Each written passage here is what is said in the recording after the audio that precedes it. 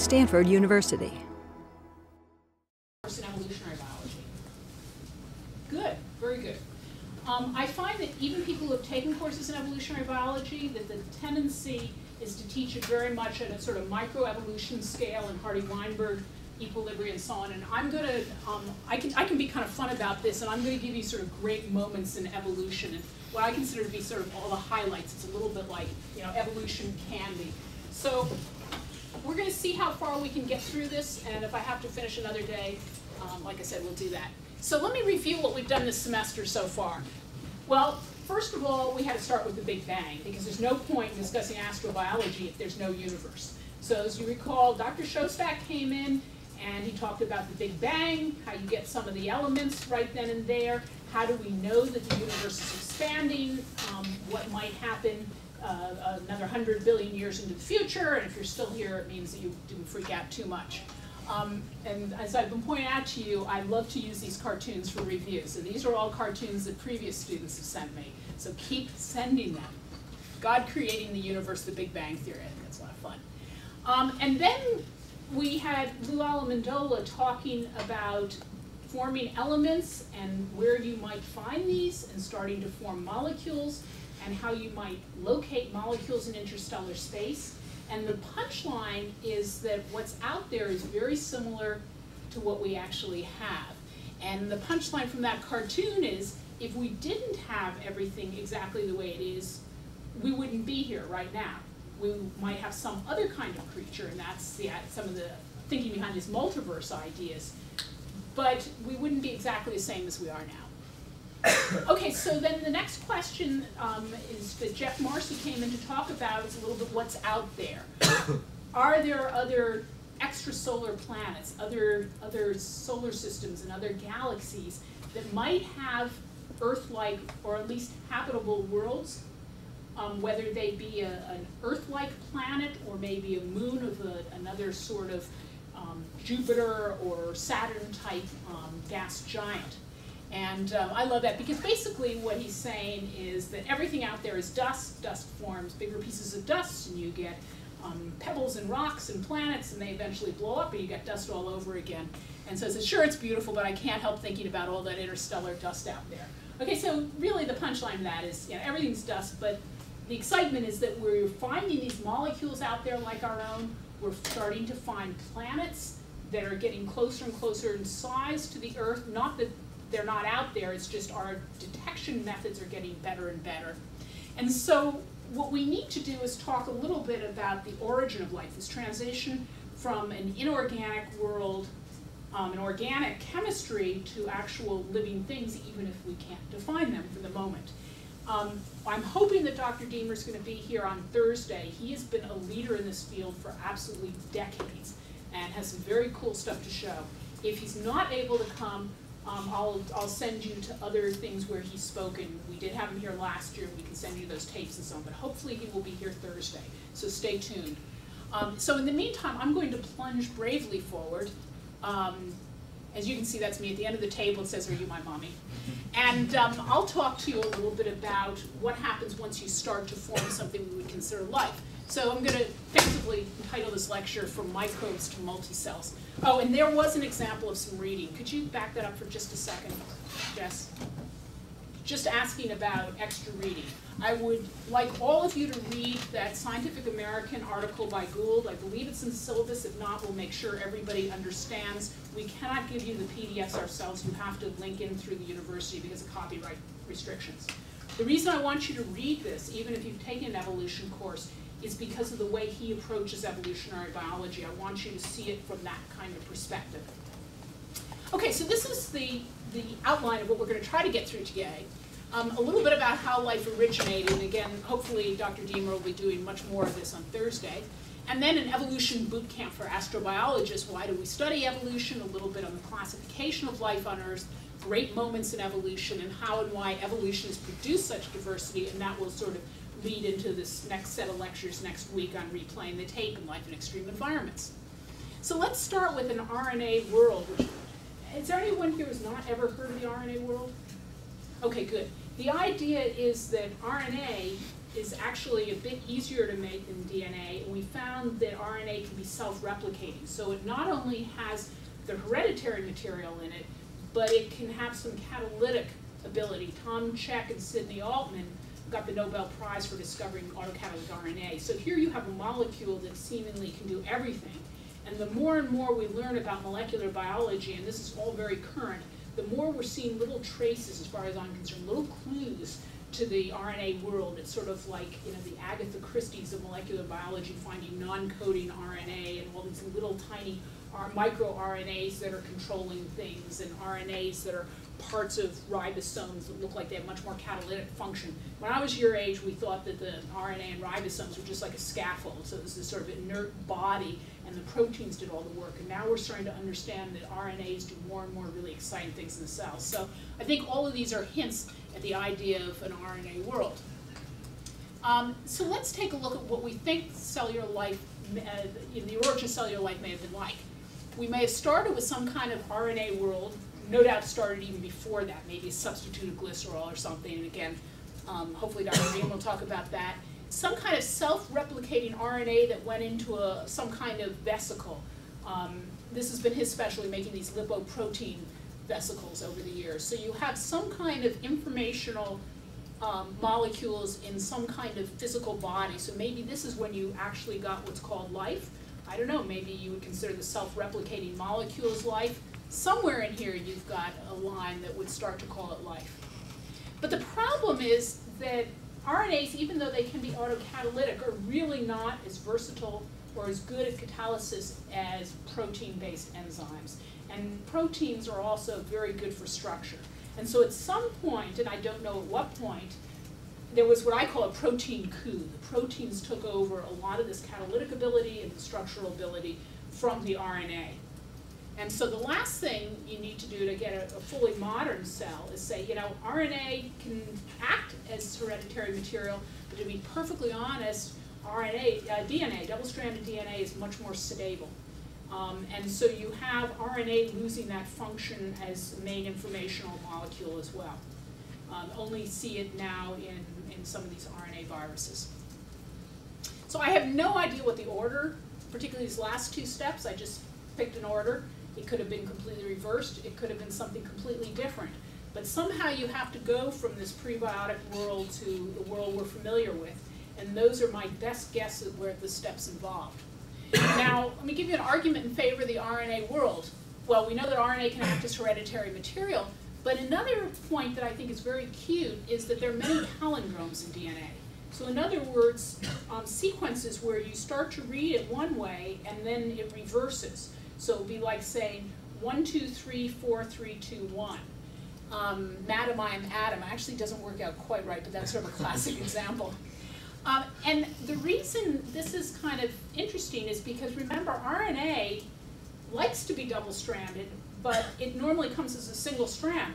So when it becomes double-stranded, for example, in tRNA, transfer RNA, you then end up having a palindrome because it's got to have those complementary nucleotides. Now, say RNA then became DNA, it would stretch out and you would see this inverted sequence, you would see this palindrome. And there are tons of examples of those, and I think that that's another smoking gun with the RNA world. Of course, there are people who don't believe in the RNA world. It is difficult to make RNA in the lab, so maybe it was substituted for something even before RNA. How did the RNA polymerases themselves emerge? This would be a chicken and egg problem, because yes, you can make it be autocatalytic, but it's not particularly good at it. There is no clear pathway from the RNA world to the world of proteins and RNA and so on. You know, I just gave you some sort of hand waving, but I'm not filling in any of the steps on how you actually do it. It just makes a very compelling, you know, just so story. And RNA molecules are actually difficult to incorporate into membranes. So that's sort of some of the pros and cons, just to give you a little bit of a flavor. So let's now start to move into a cellular world. Now, Carl Woese, who I'm going to mention a couple of times in this lecture, is a professor at the University of Illinois. He's probably retired by now. That was an older picture. But he's had a couple of really major impacts in the field of biology, including the three-domain idea that we're going to cover in a moment. But what I really like is a couple of papers that he had in the Proceeds of National Academy of Science, which, although it wasn't put that way, really talk about the origin of individuality, this early cellular evolution. And what he was saying is, is that, okay, you can put this genetic material into a lipid vesicle, but how do you know that you are now a little lipid vesicle named George or Fred or Stephanie or whatever your little vesicle's name is? How do you know that you're any different from this vesicle next to you or the other one there? And so probably at that point there was sort of a, I hate to use the word, but orgy phase in the evolution of life. Because you could just as well combine with that vesicle next to you, and you combine whatever's in your lipids, and you combine your lipids, and you just become a little bigger, George Stephanie, or whatever you now want to call yourself. How do you know not to combine with the next guy over there? So I think that there was probably a lot of sort of passing around, and when you started to get to this idea that no, I am me and you are you, you're crossing what Woese calls the Darwinian threshold, or say I like to think of it as really the origin of individuality. And I don't hear other people talk about it. I met Carl Woese at a meeting a couple of years ago, and I said, that's what I got out of it, that you're really talking about the origin of individuality. He said, you're right, I was. So I think that that's a very cool point that people don't talk about in evolution. There is this threshold, I think, to where you're starting to function as an independent organism with your own evolutionary history and your own descendants and so on. And so now you're starting to talking about passing around genetic material, not just to any little lipid vesicle in your pond, but from you to your offspring and so on. So it's now much more vertical instead of horizontal transmission. That doesn't mean that there isn't a certain amount of horizontal transmission going on. Obviously, sex, you've got recombination from two different organisms, but there are a lot of other processes where you get DNA coming in. I mean, trivial example would be viral DNA coming into your genome. So there's still many examples of this occurring, but much fewer, because we do have all sorts of mechanisms in place to be able to say, I am me and you are you, and we each have our own evolutionary trajectory. So I think that that's probably one of the big initial stages that tends to be overlooked. So what we're saying is there's an RNA world where there's sort of communal evolution to a more vertical world, vertical transitions.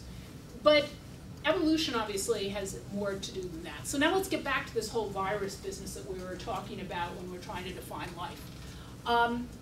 Viruses have always presented a conundrum, because here you've got these creatures that can't replicate without taking over another host machinery.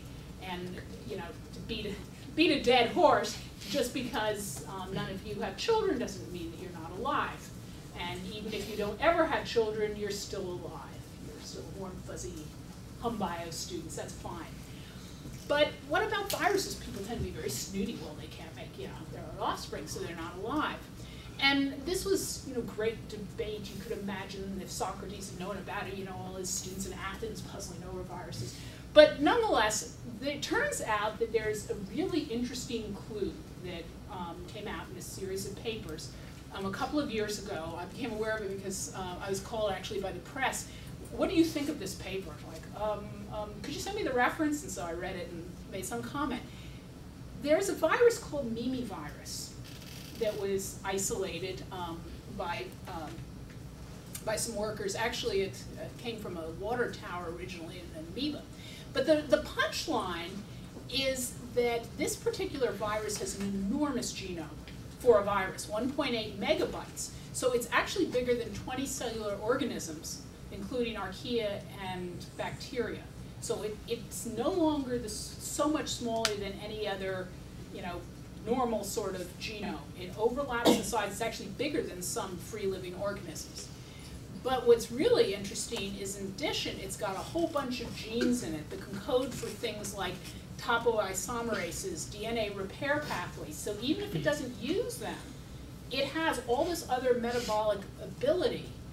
And so the question, I think, is where's the line between a virus and free-living creature, where's the line between a virus and a parasite? Because now it looks very much like viruses did arise from free living organisms. So they're just really stripped down, lean, mean biological machines. That their ancestors could well have been like mimivirus. Mimivirus is just simply one that's been caught in the middle, and actually were free living organisms. And this is another really important principle in evolution that people tend to forget. The very sort of lay people feel that evolution is this great march of progress. Things get more and more complicated, and you start from this little slime and you end up with humans, and isn't that marvelous?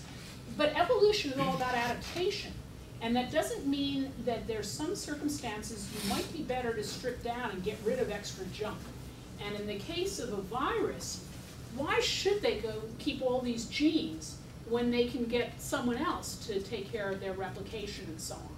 It seems like an enormous waste, and you're going to be much less efficient invading a host if you're asking that host to make a ton of genes. If they only need to make a few very tiny little viral genome, maybe you can make a whole lot more babies, and that's what evolution's all about. So evolution does not need to lead to increasing complexity. All it's leading towards is increasing adaptation, and I think mimivirus provides a very interesting example and a marvelous clue.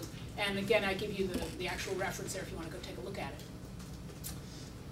Okay, so in astrobiology, there's certain parts of evolution we're going to focus on more. Some is on this historical sequence. So I've been giving you these just so stories about the origin of life. Some of them may well be true. This is one of the times during the semester that I tell you I have no malpractice insurance. The half-life of knowledge in astrobiology may be 10 or 20 years at maximum. So that means maybe in 10 or 20 years, half of what you've learned this semester is no longer considered true. But don't come back to me and ask for your money back, because I've warned you. And that's why I push so hard for you guys to do the presentations and so on, because what's much more important to me is not to have you memorize things that may no longer be considered true in 20 years, but for you to understand how you access new information and how you evaluate whether this is total and utter garbage or whether this is a time to sort of swap out some of that decaying knowledge in the back of your brain for fresher, newer, better stuff. Okay. So we'll give you this historical sequence as best we know it today. Some idea of the history of classification of living organisms, again, where we are today, and understanding how and why evolution has produced this diversity, and understanding something about biogeography. So let's start a little bit with classification of life on Earth. And I'm going to have to go very quickly here, because, again, this would normally have been a much larger lecture in itself. Starting with people like Aristotle, the idea was that organisms form some sort of hierarchy. And it wasn't just organisms. You started with a non-being, and above non-beings were minerals, and then you became, and you could become a plant and an animal and a man, and it didn't stop there. You could become a demon or an angel or a god. So there was some kind of hierarchy which became sort of the great chain of being that they discussed very much up till really only a few centuries ago. Linnaeus was the great classifier after Aristotle, so you're now jumping, almost 2,000 years here. He focused very much on sexual systems. A lot of the naturalists at the time used very arbitrary means to group organisms, like all domesticated animals were put together. That has absolutely no evolution behind it. Now, Linnaeus was not an evolutionary biologist by any means. This is quite a bit earlier than Darwin, but in fact, by grouping them according to similarity, and again, he focused very much on sexual traits. He mostly was a botanist. And because he was apparently a marvelous speaker, and people from all over the world were inspired to send him specimens and go on these voyages through Lapland, and really fascinating person. He produced these classification schemes that actually were not all that bad. Now, in the spirit of full disclosure, I will say that I'm a fellow of the Linnaean Society, but that doesn't actually require me to say nice things about Linnaeus. He really was a great, really was a great breakthrough. But, you're now classifying things instead of this great chain of being from rocks to gods. You now have some sort of more rational system for classifying them, but we're still missing something, and that's evolutionary relatedness. And obviously for that, you need someone like Darwin. And Darwin drew the first phylogenetic tree, and we'll show that a little bit later, the first idea of this branching tree metaphor. But Ernst Haeckel was the one who really put this in a major publication, not just sort of, excuse the expression, I love Darwin, but chicken scratches in his notebook. That's out of one of Haeckel's books there, and you can see this tree metaphor actually being shown as a tree, and at the bottom you see the protists, which in his day would have included things like bacteria and so on, and then you have the three great branches of multicellular creatures, the plants, the animals, and the fungi. We got his birthday coming up in a few weeks. We haven't actually ever celebrated his birthday, but maybe, you know, any excuse for extra cake, anyone who wants to go into Haeckel. He really had an enormous influence in biology in the last part of the 19th century. Also coined a ton of words that we take for granted today, like phylum, phylogeny, ecology, on and on and on. He very, very big influence. So then now I'm going to jump about 100 years to Whittaker. This is the sort of scheme that we grew up with, and that was a five-kingdom idea, that you had the Monera, which included all the prokaryotes, the things like that we call today bacteria and archaea, and that it went into this vast group called the protists. And again, in the spirit of full disclosure, I remind you that I am a protistologist, so I in fact believe that that is the great group, but you do see these little offshoots, the plants, the fungi, and the animals. I know some of you are interested in those. So that's sort of what, like I say, we grew up with. And then along comes Carl Woese. Now, he was one of the very early people looking at molecular data and classification, but he was interested in using the molecular data in terms of genealogy. And what he was starting to find over and over, that in fact, all these prokaryotes that you see out there that, quite honestly, look a lot the same. Now, I can say that to all of you. You're going to hear Rocco Mancinelli in a few weeks, who is a bacteriologist, and he's going to tell you that that is the pinnacle of evolution. To many of us, bacteria under the microscope look like so many dots and contaminants. And that's what was really amazing, is when you start to look at the molecular level, and this is what Woese showed, is that there is a gulf among two groups of these little prokaryotes that is as great as that between prokaryotes and all of the eukaryotes. And he said this really needs to be taken into consideration. This is a much more fundamental classification scheme. And so this is the one that we all use today. The bacteria, the archaea, this was this group that was then pulled out of the bacteria, and the eukarya. So in a way, it's a lot easier for you. You now have 3 domains to learn about instead of 5 kingdoms or Haeckel's, you know, branches or whatever. The 3-domain idea is what sticks with us today. And by the way, I pulled out that little picture there on the right. It's sort of a strip down of the 3 domains, and the orange circles where mimivirus would come out. So again, it looks like it certainly has very good evolutionary affinity with a certain group, and in fact it's sort of coming out very basal in the eukaryotes, rather kind of interesting. This is very big stuff. Here's something out of the New York Times at the time. You know, when it gets in the New York Times magazine, you know, science section, you know, it's good stuff. So what I'm going to do is just take a moment here and tell you a little bit about some of these groups. Here are the archaea. The archaea actually, even in spite of their name, are in some ways more closely related to eukaryotes than they are to bacteria. We'll be talking a little bit about them when we talk about life in extreme environment. These things like the halophiles, organisms that live in very high salt, are in there. And at one point, people thought that the archaea were all extremophilic organisms. That's not true at all, but there are a certain number in there that are. And so again, we'll talk about that a lot more next week. Here are the bacteria. They've got all sorts of wonderful things in there, green non-sulfur, and you know, all these marvelous names. The cyanobacteria are found in there. They're circled in green. Those are what became chloroplasts, but they're certainly still out there among us. You can go get by spirulina at a health food store. That's why we have oxygen on planet Earth, thanks to the cyanobacteria. They're the proteobacteria down there. That's where our mitochondria came from, so we got a lot to thank that bacterial tree for. And they're the eukaryotes. That's basically us. Worse than that, okay, so we now are just 1 out of 3 branches. Insulting enough, can we go back? I guess these pictures didn't make it into the translation. But if that weren't bad enough, wish I taller, I had a pointer or something. Let me show you where we are. That's it. Here's corn. Here's all fungi. So basically everything you think of, all those multicellular organisms are represented by those three little branches. So we've come a long way from Haeckel, where all of us, big people, sort of multicellular creatures, were the big branches on the tree. We're just this tiny little offshoot of life.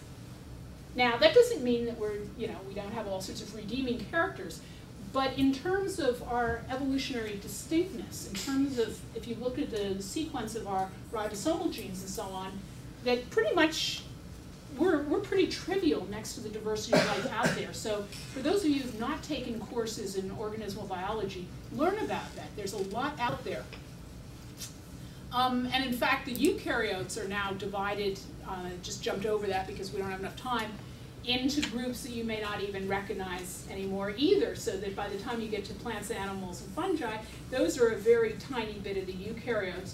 In fact, you see most of the diversity amongst the protists, and that has to do, you can recognize them by how much hair they have on their flagella, but again, it's the genetic difference.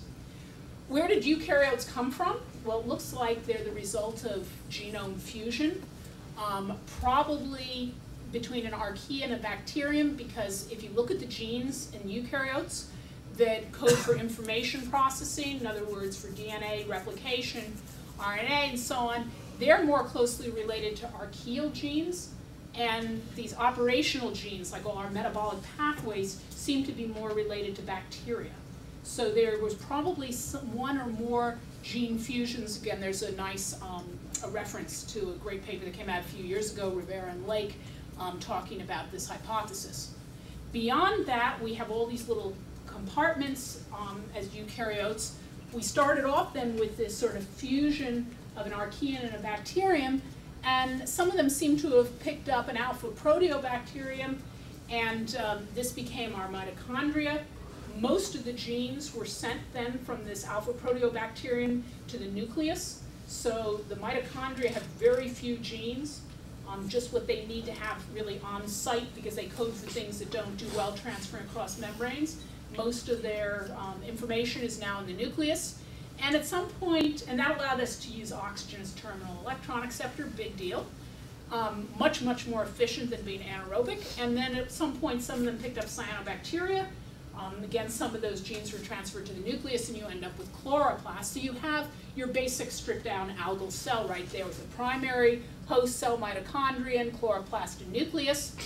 But if you study the protists, things don't stop there. Protists are the organisms that have figured out every way to be a eukaryote that you can possibly imagine, and including being multicellular. And when they get too big, we don't give them credit for being protists. So all these things that you learn about in cell biology, I bet you we can find you an exception in the protist world, including the fact that there are protists who then swallowed these guys with the chloroplast and mitochondria. So they now have two sets of mitochondria, two sets of nuclei, and so on. Sometimes some of them are reduced and so on. So you find these binucleated protozoa. You find ones with chloroplasts from two different origins and all sorts of intermediates. For example, the cryptomonads look like they swallowed a red alga originally, and that's how they ended up with all these different bits. They have this secondarily reduced nucleus, the nucleomorph, and then they have their main nucleus, and it's all marvelous. If you want to study the weird and wonderful amongst eukaryotes, that's where you go. In fact, there's some thought that the prokaryote taxa also arose by endosymbiosis, and there's a reference from 2009, Jim Lake's group. Very interesting article for those of you who might be interested in the origin of cells. Now, we can't go through all of this, but I'll just give you a minute or two on talking about the history of life. We tend to think about evolution as in an aseptic way. You've probably seen in books, you have these informational molecules, you have these unicellular creatures, and they become multicellular, and eventually you have, animals and dinosaurs, and Stanford University is founded, and, life has come to its apex. Well, you forget in that kind of story, which is what astrobiology brings to the table, is all evolution operates in a physical environment. And so during all this time, there were certain things going on out in the environment that would have had an enormous influence. We learned a little bit about the formation of the moon the very first day from that movie. You remember that was the ultimate bad hair day on the history of the Earth. The worst day in the history of the entire planet was when this Orpheus, or whatever you want to call it, this extra planet hit the Earth, threw up a lot of material from our mantle, which then coalesced and formed our moon. This was not a great day to be here. I mean, we've had a lot of bad days, but that one was the worst. Okay, so once we got over that, what's really interesting is that we went through a period before we then had another bombardment, late heavy bombardment during about 3.8 to 4.2 billion years ago. Some of these dates should be in that, what every astrobiology student should know. And the thought was that there could have been, at some point, some cooling down in the Earth. There could have been life originating in this period of time, as we don't see any fossils till after that 3.8, after the late heavy bombardment. But that we would never know. This was all a great mystery. And even if life had arisen then, it would have been wiped out by the late heavy bombardment because there was just too much energy coming in with these impactors. The Earth would have been sterilized, and so we'd be starting again, and so we maybe are like Mach 2 or 10 or 20 or whatever. Well, what's fascinating is there was a paper that came out by Steve Moses' postdoc, Abramoff, that we had the privilege to write the News and Views for in Nature last year, showing that the late heavy bombardment never would have sterilized the Earth. So, in fact, between that and the fact that now scientists like Steve Moses are finding zircon crystals way back, zircon, doesn't mean that Superman was here. What it means is there was liquid water on the Earth. So now you're saying, well, the late heavy bombardment may not have been so bad that the Earth was sterilized. We're finding zircon crystals, so there was liquid water. Whoa, and we're starting to find evidence of continental crust. Maybe life arose really early and made it through all the way. Maybe there only was a life Mach 1. Maybe we are life Mach 1. Maybe we're still not. Maybe we're Mach 2 or 10 or whatever. But we could conceivably be another couple of 100 million years older than I would have told the class last year, which I think is really stunning if you think about it. Yeah, I mean, you look at something like that, a couple 100 million years doesn't seem very long. If I told you you have to wait a couple 100 million years before dinner, it would start to sound like real time, right? So it's a long period of time. So now you've got a question, where do you get what you need? You've got this Earth that's starting to cool down, you've got some liquid water, where does the water come from? And Dr. Amendola told you a lot of it probably comes from comets. Some of it's forming on, if not most of it, on dust grains.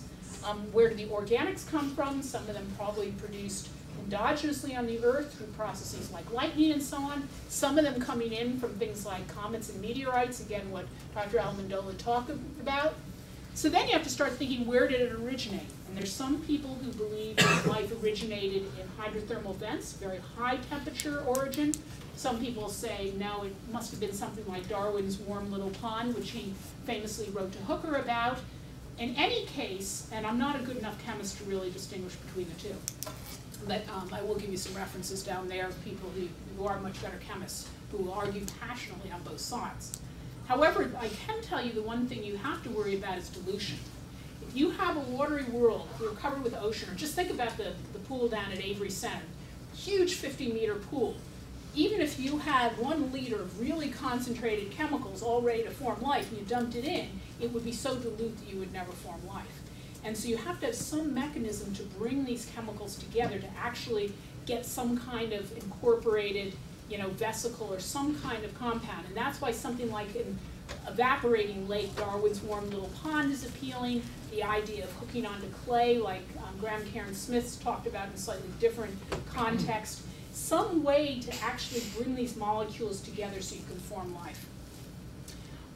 The fossil record can reveal all sorts of things. We can see morphological fossils, even way back in time. We can look for chemical fossils like isotope fractionation. Let me go through that, and then I think we're probably going to have to call it quits. What I'm talking about here is that most enzymes prefer, quote unquote, to use a lighter isotope.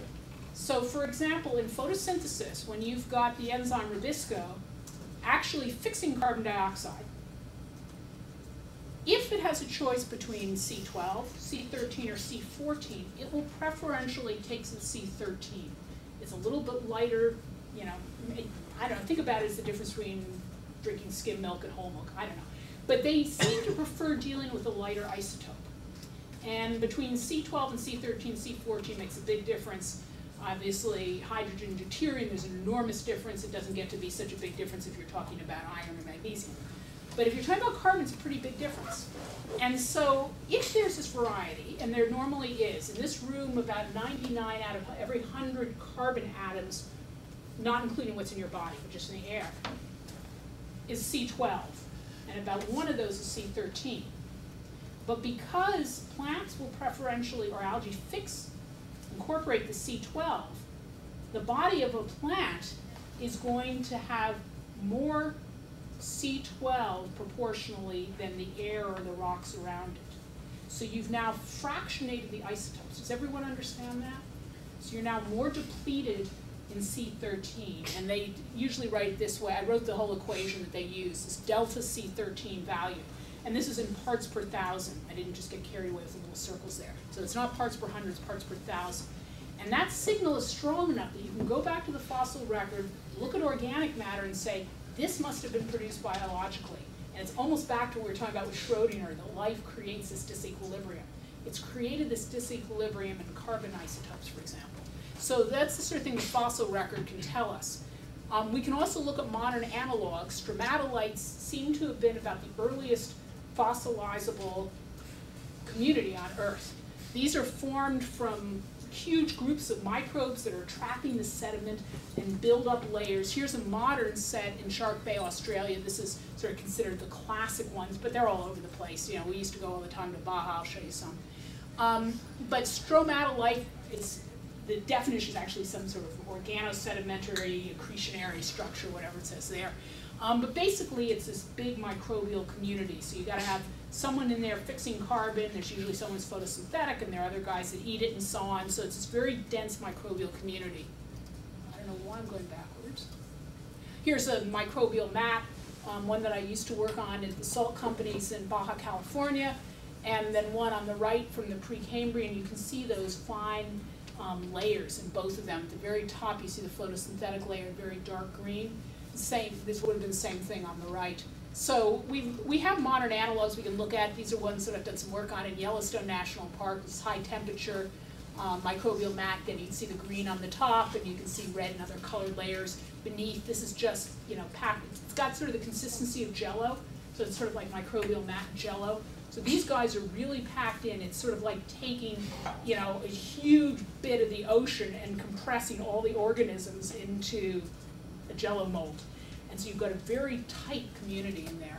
Here's another one from New Zealand, for those of you who like to see New Zealand microbial mats. You get the idea, they're all over the place. Usually in places that are more extreme environments, not because they have to be, but because other organisms tend to eat them these days if you don't go to the extreme environments. You can see some microfossils. There's something from microbial mats, the Cyanobacterium lyngbia. And there's a fossil that's, I think that's about 1 billion or so years old on the right. I threaten every time I show this picture, I'm going to go into Photoshop and false color it and see someday whether my colleagues in the world of phycology, algae, can tell the difference between the fossil. I mean, you don't have to be a trained phycologist to see the similarity. So you can go back and look at these fossils, and it looks like some of the oldest ones are from hydrothermal settings. You can go back 3.2 billion years ago. Again, that's a very, very long time. We can start to then flesh out what we think the world was like then by looking at some of these organisms. I will say that the eukaryotes, most people will tell you eukaryotes arose about 2.5 billion years ago. I'm not the only one who has doubts about that, including the fact that it just philosophically seems inconceivable to me that you could have life arising basically like that, and then it takes 2 billion years to form a eukaryote. It makes no sense. But this is a good time to say that Norm Pace, who's really been a lead in a lot of this work on RNA phylogeny, is going to be speaking at Stanford, I think on the 27th. I'm going to alert you in the morning. And as many of you who can go, I would advise you go. So we can then start to look at what happened to changes in the atmosphere and so on, and how that may have affected life. And there's a whole lot more great stuff. You know, I'm disappointed that we didn't get to talk about sex today. I promised we'll finish this lecture. It always, you know, perks everyone up. But I think I'd better quit there so I don't go vastly over time. But I'm here if anyone has any questions, and we will continue this either Thursday or if Dr. Deemer's here next week. Someone came to see me right before class today. We were talking a bit about Kepler. And so this is sort of to follow up on Kepler. Kepler is expanding our search space in the universe enormously. But look at this picture right from the Kepler people themselves. We're out here on the edge of the Milky Way galaxy. And this gives you some feeling for the search space of Kepler. And it's pretty sobering. This is a lot better than we've ever done before. But this is minuscule if you start looking at the whole Milky Way galaxy. And of course, as Seth Shostak pointed out, we're one galaxy out of, gazillion. I mean, gazillion, not quite that much, but, a fair number. So we really are just taking baby steps, starting to look for other planets like ours. And as Dr. Marcy in particular emphasized, that it's very difficult to find something sort of in the Earth-size range. It's a whole lot easier to find what they call a hot Jupiter, a very large planet that's very close into its star. Little moons around these planets are even harder to find.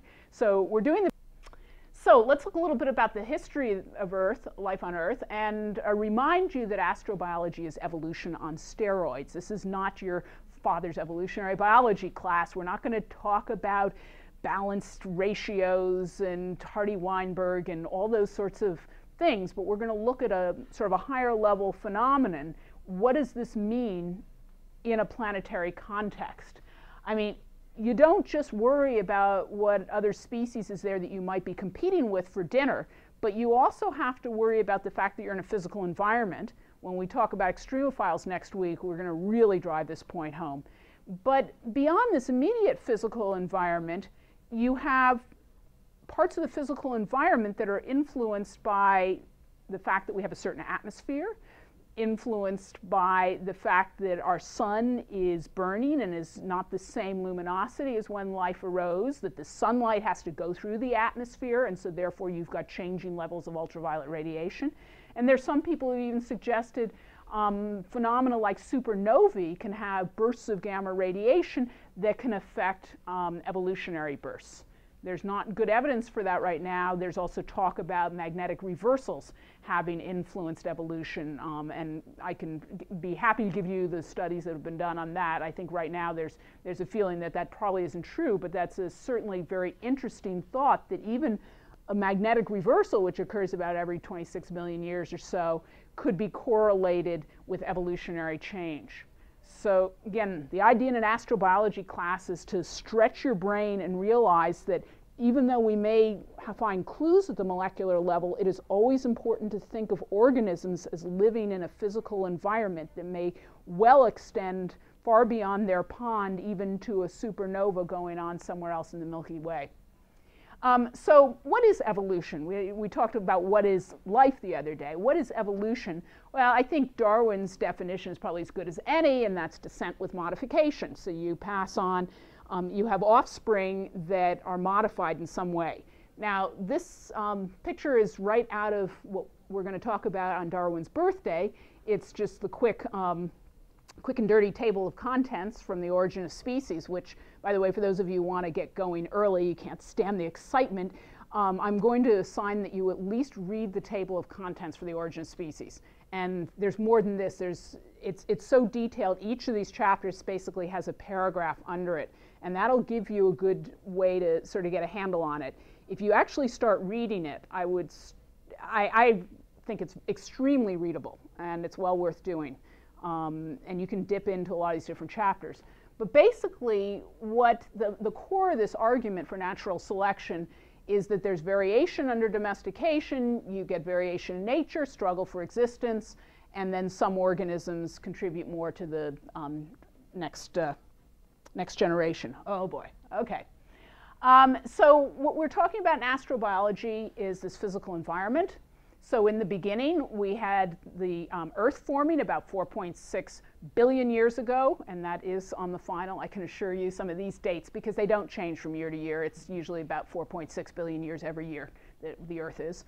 And about 50 million years after that, we had the formation of the Moon. That was the worst day in the history of planet Earth up till now. Hopefully we won't see anything worse during our lifetimes. this sort of planet, wandering planet, I think they called Orpheus in the movie that we saw on the first day, hit the proto-Earth. A whole bunch of material was thrown up. It coalesced and it formed one or more moons that ultimately formed one moon, and that's what we have today. There's all the information. This is extremely important. I'd made the point in the movie that we wouldn't be here today on the Earth if it weren't for the moon, because it's helped stabilize our obliquity. Obliquity, to remind you, is the tilt of the Earth with respect to its rotational plane. So the Earth is going around the sun at an angle of about 23 degrees. If it were at 0 degrees, we would have a severely different climate. If it were at 90 degrees, we would have a dramatically different climate. And the fact that we stay pretty darn close to this 23 degrees is because we have a very large moon to stabilize it. Relative to the size of the Earth, the moon is enormous. It also slows our day length because there's a frictional interaction. This is not going to help you before the final exam, but since life originated, it's added a couple of hours to our day length. So this is something that's going on and on and on. And so I'm arguing because it stabilizes our obliquity that we wouldn't be here without it. Many people now believe that there was also a snowball Earth period between about 650 and 750 million years ago, where the Earth was basically not frozen completely solid, but pretty darn cold, covered with snow. Some people think it was more of a slush period, and then this could well have tied in for the rise of oxygen. And I'm not going to go into all the geology, but these are very, very major things going on. So obviously they're going to have an enormous influence on what's going on the biological side. So sort of to tie in with what Madeline was saying earlier, it's all marvelous to do these trees like Woese and Pace and so on have done. But to then try to tie it in with what we know about the fossil record, I think helps to keep us honest. We do know that we can see fossils that look like eukaryotes. They're enormously large compared to prokaryotes. Even though there is actually overlap in size, we say, all right, you've got to be so big that there's no problem identifying you as a eukaryote. We start to see this by 2.1 billion years ago. There may be lots of others that we're missing because we're trying to make sure that they're that much bigger. But as I say, it may be that they arose at the same time as the other parts of life. We've already looked at these. This is yet another picture sort of in the line with making you humble. This shows really the diversity of eukaryotes. And I bet you don't even recognize most of those names. Plants, well, that you probably recognize. And again, we're put in with, somewhere with the fungi there. Yeah, Opisthoconchs down the purple at the bottom left. We're somewhere in there. I mean, all of animals, that's pretty embarrassing, isn't it? So most of the diversity amongst the eukaryotes are the protists. Now this is, say, my field. I think it's fantastic, and someday I'm going to teach a protistology course at Stanford, and I've been told no one's going to show up.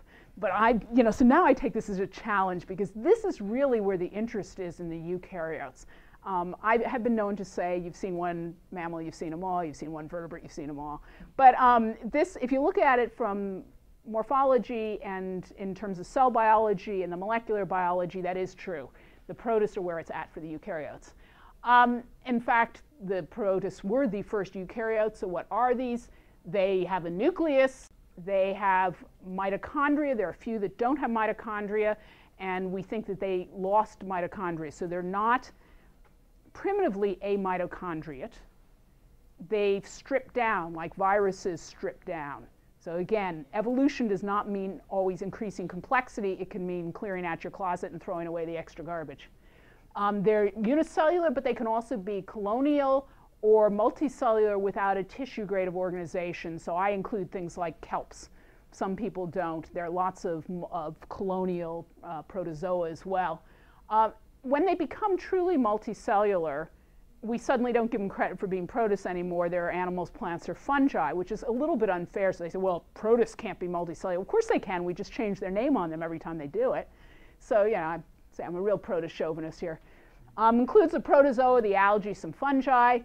All eukaryotes are either protists or descended from them, so you can feel very proud that we're all protistan descendants, even if we've got all this archaeal and you know, informational genes and the bacterial genes running around in us. So we're real mishmashes. You're now learning much more about your heritage than you thought you were going to learn. Some people say green algae are plants, but I say that phylogenetically, plants are just green algae, right? Think about it.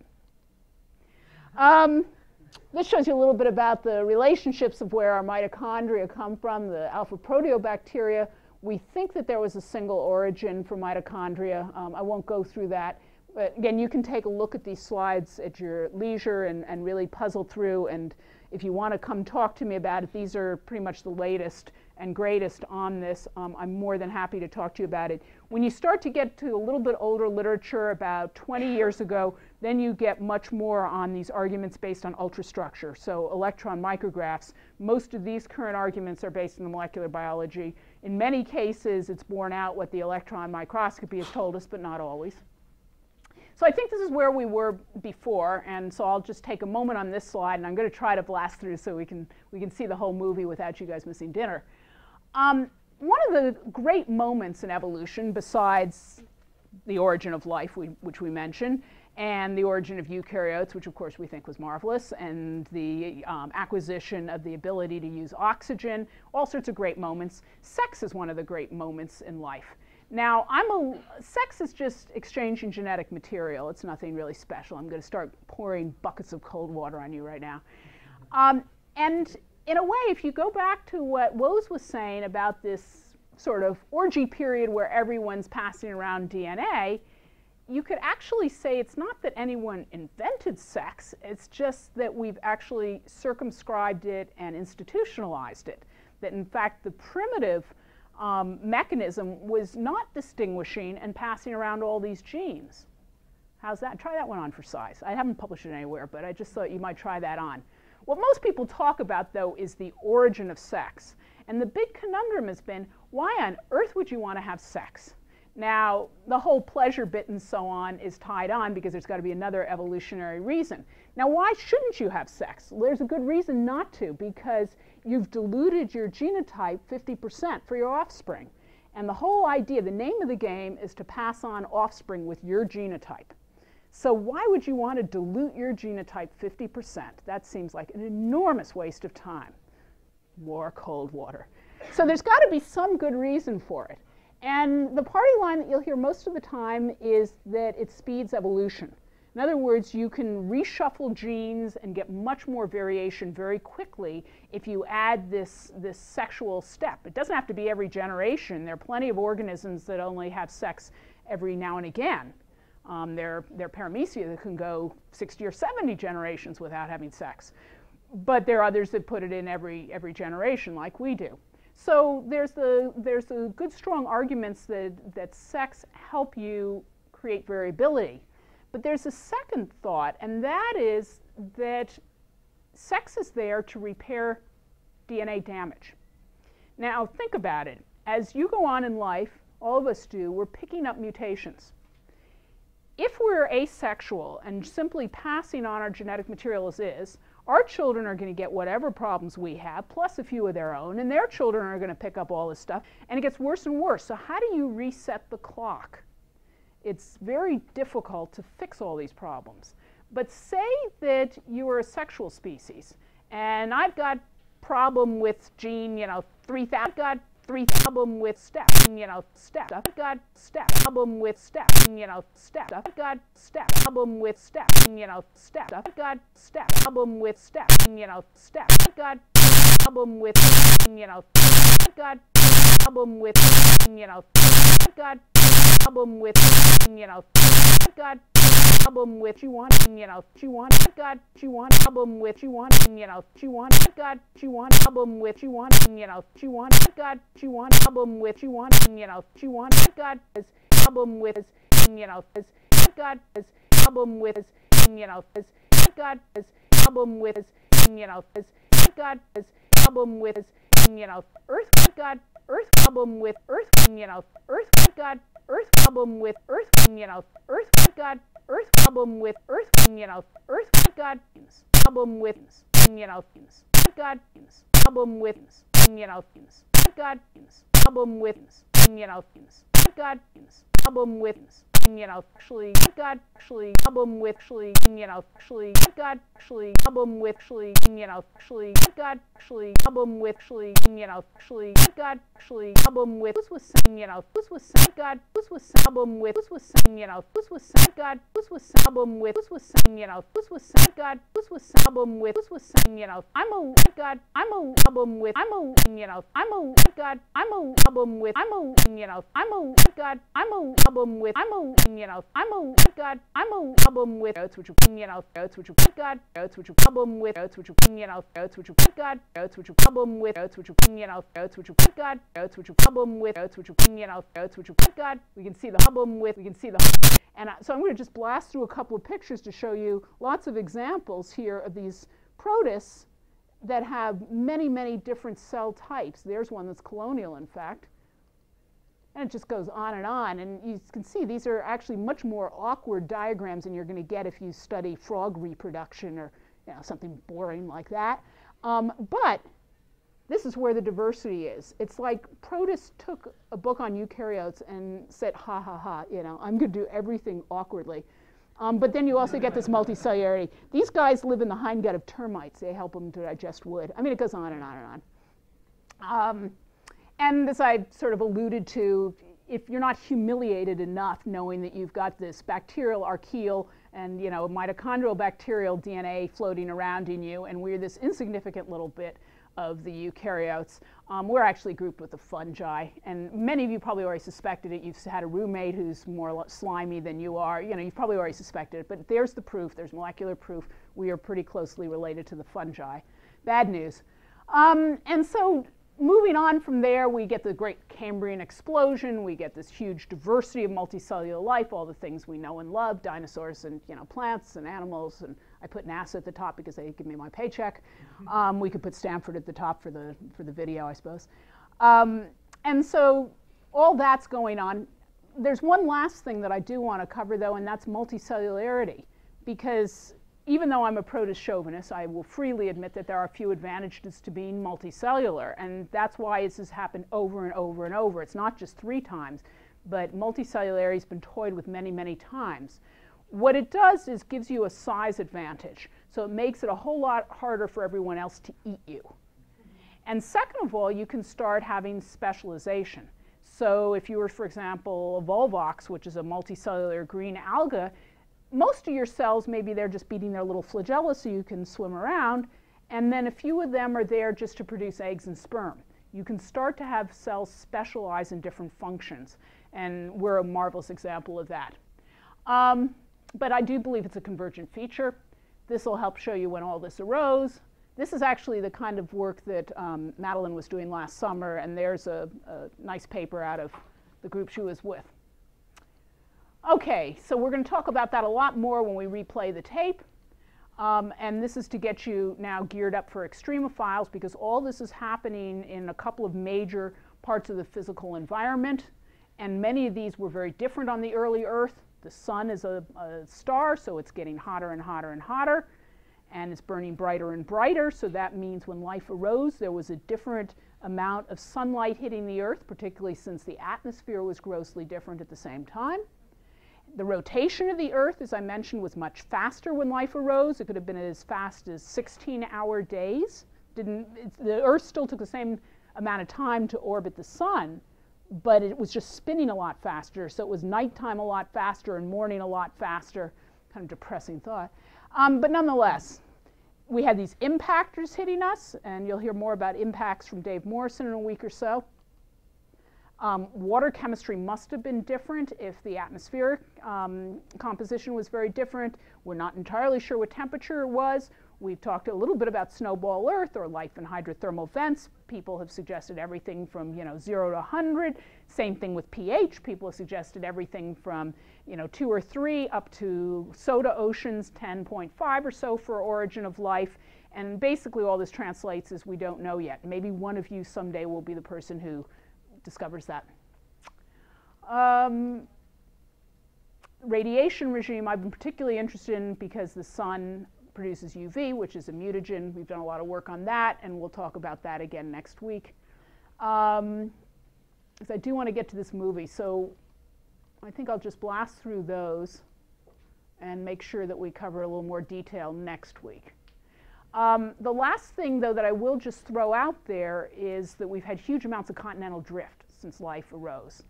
And between the drift and the tectonics and so on, we're also going to have huge influences on evolution. It turns out there's this guy, Scotese, who has had a paleomap project for a while. He used to be out of in Chicago, I think the University of Chicago. Anyway, and check his website. And he's done a really marvelous job recreating where the continents should have been at different times. And so you can look at some of these on his website. I paid him good money to get these at one point, but you can at least see these images there and little movie flicks and so on. And you realize that this was a vastly different world when we're talking about the origin of eukaryotes or the origin of multicellularity. And certainly even more recently, where you had South America abutting Africa, you see the traces of that kind of biogeography if you look particularly at the plants and the animals now, where you had the South American and North American continents separated until relatively recently, and you can see the huge difference in mammals and so on. So all these things are going on at the same time. We're changing the atmosphere, we're changing the rotation of the Earth, we're changing the organisms there. And I wish I could spend an entire semester on it, because that to me is what astrobiology is all about, trying to balance all these factors and seeing what influence that then is going to have on life. And we've had a very specific, peculiar history. How much of that has changed the trajectory of evolution or not, we don't know exactly. But in summary, we still don't know about the origin of life. RNA world, we think it was an RNA world. At least RNA was before DNA and proteins. We haven't actually proven it, but we think so. Evolution is a historical sequence. We're looking specifically at microbes because that's where the diversity is, and if we find life elsewhere, we have a much better chance of finding a microbe, because the assumption is you have to start small before you have a big creature evolutionarily. We looked a little bit about classification, which in this day and age should be based on genealogy, in other words, relatedness. And in this day and age, we recognize three big domains: the archaea, the bacteria, and the eukarya. And how and why evolution has produced this diversity has, to me, created some of this excitement of astrobiology. And there are all sorts of mechanisms. A lot of these will continue in the extremophile lecture. For those of you who are specifically interested in the mechanisms, I realized as I submitted the final revision of a paper today on evolution and how it may inform synthetic biology, we could have gone into a lot on these mechanisms and talked about it, which I didn't. But those of you who are interested, I'm happy to share the manuscript with you and happy to talk to you about it any time. So a lot of this is going to be continued next Tuesday when we talk about life in extreme environments.